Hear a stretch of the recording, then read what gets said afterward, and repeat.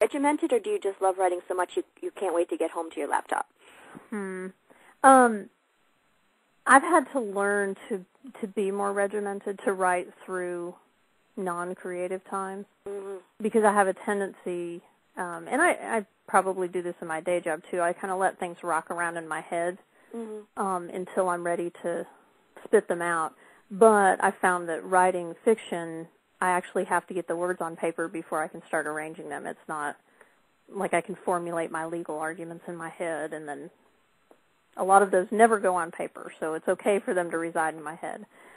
So I've had to at least give myself some word goals for a week, and it varies depending on what else I'm doing, but I'll at least at the beginning of a week say, this week I'm going to try and get X done, and then just however that works out. It may all work out in one day, it may work out in several days, but that's my level of discipline, is just getting a goal for each week. Yeah, that's probably better, because I try to give myself a daily goal, which means when you don't make your daily goal, you'll feel extra bad the next day. Yeah. So you have to make up for it. Yeah. So it always washes out to be the same at the end of the week, but then you've got those bad days and those good days. Yeah. Exactly. Just feeling like a failure because you didn't make your goal that day.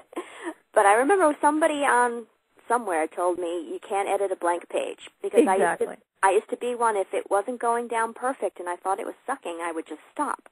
But then what are you going to do? Then you've got nothing. So exactly, and that's been a big learning curve for me. But now that I've gotten to that point, it makes such a difference. Yeah, you're right. And I feel, even if I wrote, 1,000 words that aren't great, at least I feel better. I can always go back and fix them, but if they're not there, like you said, can't do anything with that. Although I'm one of those that I hate just cutting things out because they suck, so I try to rework them, and it'd probably be better if I just threw them out. So somebody told me once, if you love them so much, you print them out and you hang them on the wall, but you don't need to that's keep them in your probably book. a good idea. I've had some of those whole chapters. Well, I'll cut it and I'll paste it and I'll put it over there and I'm like, maybe I'll use it later. Yeah, some other story somewhere. Speaking of writing, you have a work in progress that you're working on right now. I do. It's kind of morphing. I think I'm in the process of reworking some of it, but hopefully it'll be the actual story will be nailed down soon. But I wanted to write a book set in Santa Fe. I lived in Santa Fe for a while, and I think it's just beautiful country and different. It's a different style of life, very laid back.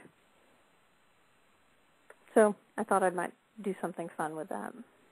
Oh, well, it's called, tentatively for now, Do Not Disturb. It's true. And you want to tell us a little bit about the story? Well, I have a blurb posted on my website, but I've kind of changed some of that. But basically what I've got is a rock star who, for various reasons that are still in flux, has decided to kind of drop out of her rock star life, like right at the pinnacle of her career. And she meets another woman who has no interest in a love interest, who's very, very career-oriented, who is in Santa Fe to convert a hotel there to a new chain. And there's going to be a little bit of comedy to it, a little bit of tragedy, but I think they'll wind up together. Well, that may depend on the great debate, do lesbians want happy endings in their books? That happens next week at the conference.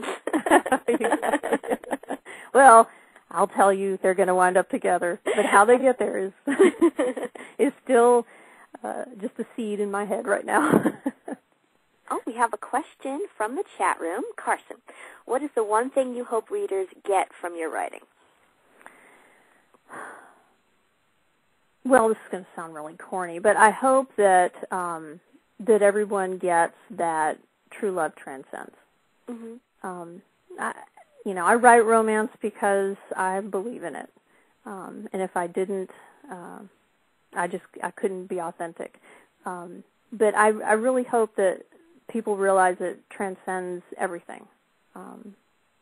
Different kinds of people, straight, lesbian, black, white. That's the one thing we can all get out of life that's really special. Oh, that's a very nice message. And I think you're totally right. Oh, and sure. I've seen that with all the male books that are out there. I think those authors just want people to realize that falling in love is falling in love. It doesn't matter who you are or who you're falling in love with. Absolutely. Yeah. Now, I know you've got the big conference coming up this weekend. Do you have anything else scheduled? Do you do book signings in the local area? I have. I was actually in Austin in January with a contingent of Texas lesbian authors. There were about 8 of us from various publishing houses. I would love to make it to Saints and Sinners in New Orleans, which is another conference. I'm kind of waiting on to see if I have a trial date scheduled then. That tends to interfere with my life sometimes. I guess you can't tell them, sorry, Judge, I'm going down to Saints and Sinners. I'm busy.